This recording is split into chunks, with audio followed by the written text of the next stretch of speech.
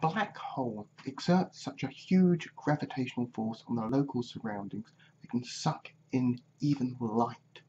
So how are we then able, now even with extremely powerful telescopes, to see a black hole?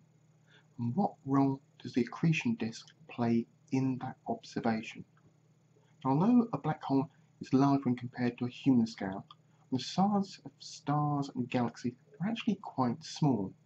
And this small size and the lack of light means that black holes are extremely difficult to see.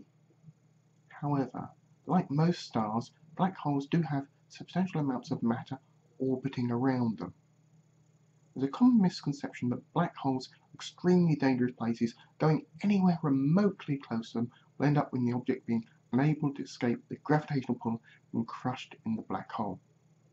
Instead, like other similar massive objects like stars, as long as you're at a reasonable distance from them, you can orbit them like planets do, with little or no problem. Also like stars, the smaller the black hole, the closer you can safely orbit the feature. However, due to the way black holes form, there are unlikely to be any planets actually orbiting them.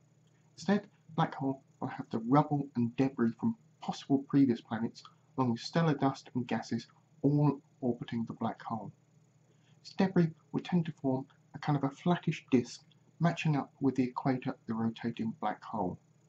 This disk of debris is known as the accretion disk.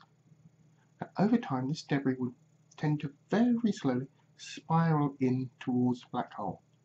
As they get closer to the black hole, they'll start to accelerate in their orbit around the black hole, getting faster and faster and faster. As this debris gets really fast, it starts to heat up. As it heats up, it glows and gives off radiation.